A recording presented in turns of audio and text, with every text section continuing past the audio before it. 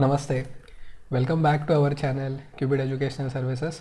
We are solving the physics MCQs from IISER Aptitude test 2020. We have already completed 8 of them, and in this video we are going to solve the 9th one, which is based on mechanics. Consider a solid rod of mass m and uniform density resting against a vertical wall and a horizontal floor as shown in the figure. The coefficients of friction of the rod with the wall and with the floor are given to be mu1 and mu2 respectively. Gravity is acting downwards with acceleration due to gravity g. What would be the value of the inclination angle alpha so that the rod stays in equilibrium? So the angle alpha is this angle. This is the stick or the rod, and it is in contact with two surfaces, the floor where the coefficient of friction is mu2, and the wall, vertical wall, where the coefficient of friction is mu1. So this is a fairly simple problem if you understand what equilibrium means for a two-dimensional system. So we are going to now draw the figure separately and show the forces. Let's do it. Well, okay, the options are all tan inverse of something. Well, so we also know that now it is going to be a trigonometry problem after some steps. After a few steps. So let us take the figure here. This is the figure, and now let us show all the forces acting on the body, or let's draw the free body diagram. In short, let us draw the free body diagram.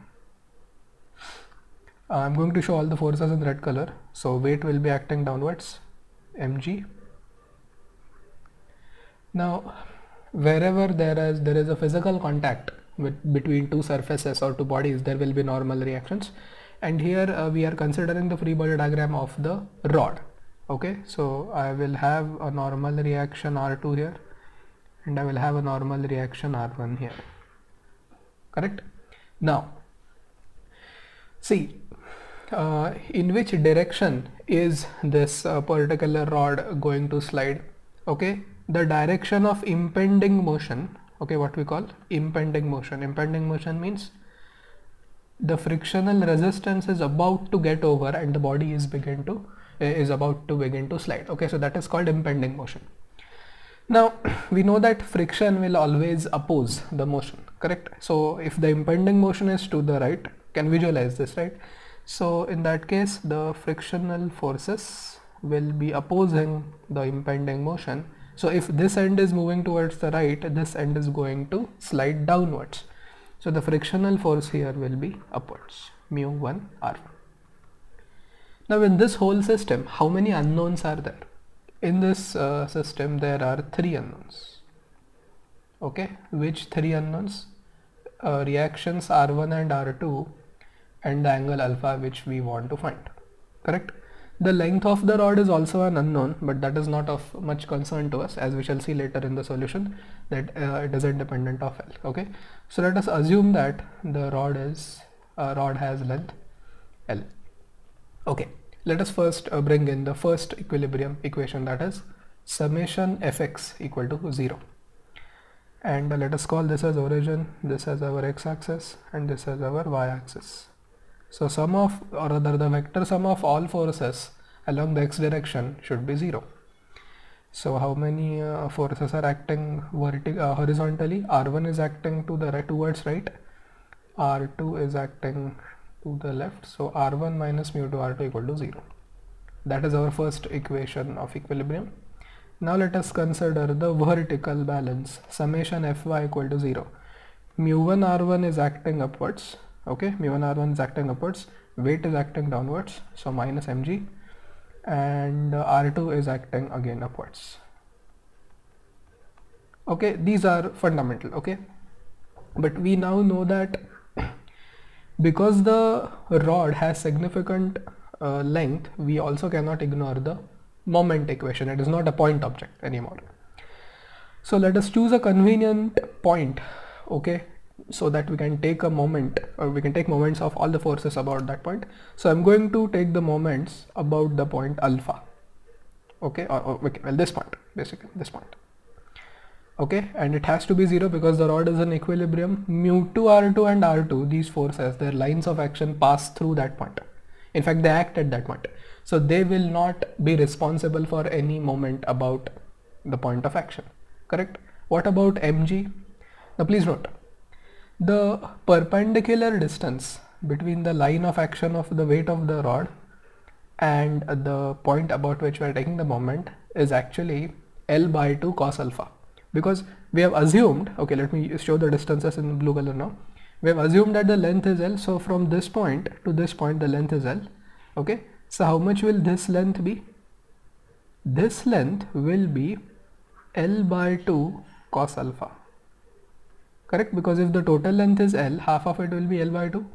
The opposite side will be sin alpha and the adjacent side will be cos alpha. Okay, so let us now start with the moment of the force, moment of the weight rather. So mg L by 2 cos alpha.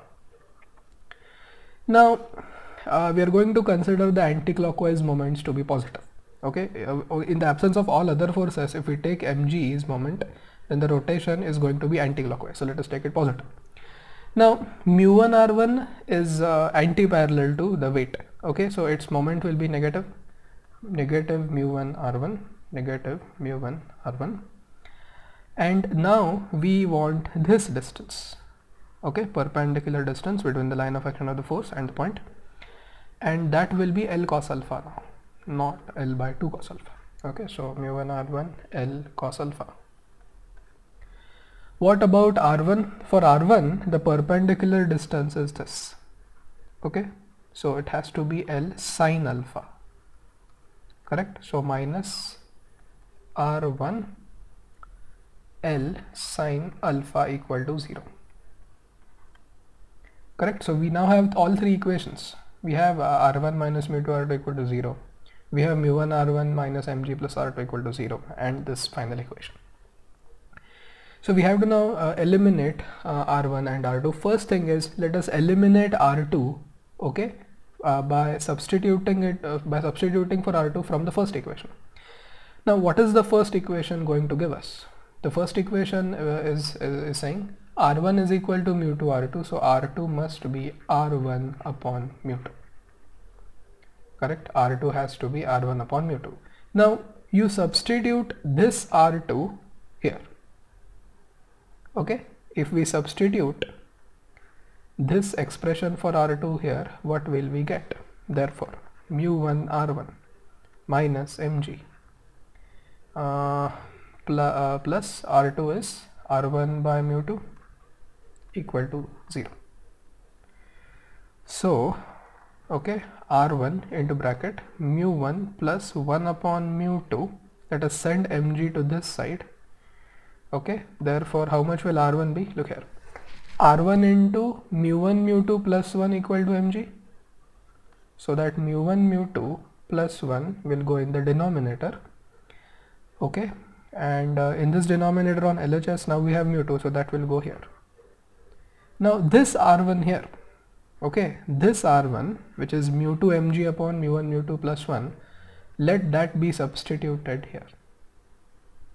Okay, let that be substituted there. So now we are one step away from our solution.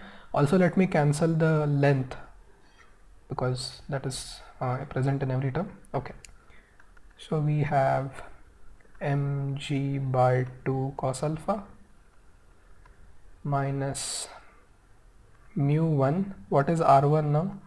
Mu2 mg upon mu1 mu2 plus 1. Okay, don't forget cos alpha, minus what is r1 now? R1 is mu2 mg upon mu1 mu2 plus 1. Don't forget sin alpha. Okay, don't forget sin alpha equal to 0. Now dividing by cos alpha, because after all we want tan alpha, right? Dividing by cos alpha, and now we can also cancel mg terms because we have expressed everything in terms of weight. So mg cancels, mg cancels, mg cancels. Okay, so if we divide by cos alpha, first term will be half, second term will be mu1 mu2 upon mu1 mu2 plus 1, third term, it will actually be tan alpha, right? It will be tan alpha. So what I'm doing is I'm sending this term to RHS. So it will become positive, and it will be mu2 upon mu1 mu2 plus 1 into tan alpha. Okay, therefore how much will tan alpha be now? Let's take the LCM here. Mu1 mu2 plus 1 minus 2 mu1 mu2 upon 2 into bracket mu1 mu2 plus 1, and now this term, it will go to LHS, so that we write mu1 mu2 plus 1 in the numerator and mu2 in the denominator. Okay, mu1 mu2 plus 1, mu1 mu2 plus 1 gets cancelled. Therefore tan alpha is equal to mu1 mu2 minus 2 mu1 mu2, so that will be 1 minus mu1 mu2 upon 2 mu2. Therefore alpha is tan inverse of 1 minus mu1 mu2 upon 2 mu2. Okay, so this result is telling us that the angle alpha for equilibrium is independent of the mass of the rod. It is independent also of the length of the rod. Of course, we have been given that the rod is uniformly dense. Okay, but do we have that option? Do we have that option? Let us see now.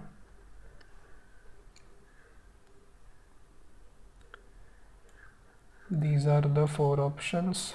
2 mu2 in the denominator, 1 minus mu1 mu2 in the numerator. That is option D. Hence the correct option to 9th question is D. See, remember, in equilibrium problems you have to first recognize the unknowns in the system. Okay, because once you do that, all you have to do is just play with the equations. The three equations will always be there with you. Okay, which three? Sum of if they are under equilibrium, vector sum of all horizontal forces is 0, or all vertical forces is 0, or their corresponding components, and you can take the moment of them about any particular point and take it to 0. And also don't forget to consider the sense of rotation due to those moments. Okay, you can change your convention. In this problem we have taken anti-clockwise positive, clockwise negative, but you can also take clockwise to be positive, and in that case anti-clockwise will become negative. Otherwise a fairly simple question. In the next video we shall solve question number